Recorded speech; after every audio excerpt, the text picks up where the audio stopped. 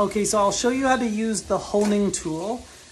Depending on if you're left or right-handed, you just switch this the other way. So you're gonna hold on to this part on the counter, and I am right-handed, so I flipped it this way, but if you're left-handed, you would flip it that way and then hold with your opposite hand.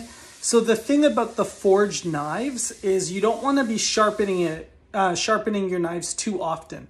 So they're super sharp when you get them, but in about 6 or 7 years, you'll want to get them professionally sharpened.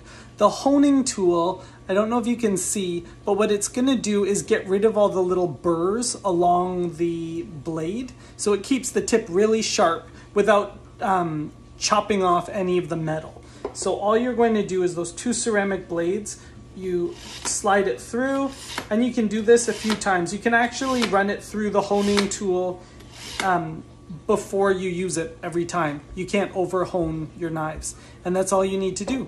And then if it does get really dull, so after a few years, just get them professionally sharpened, but otherwise your honing tool should be all you need.